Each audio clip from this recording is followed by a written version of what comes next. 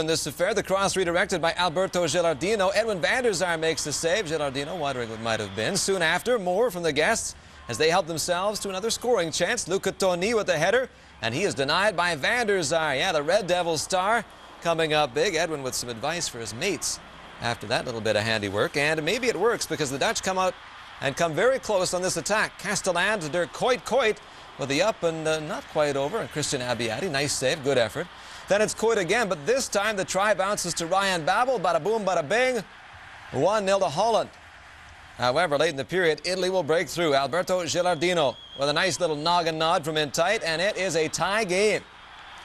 Even van der Sar can't reach that effort. Italy not waiting for the second half for more. The corner kick helped into the Dutch goal by Ron Vlaar of the home side. Italy with 2 straight to go up 2-1, heading to the dressing rooms.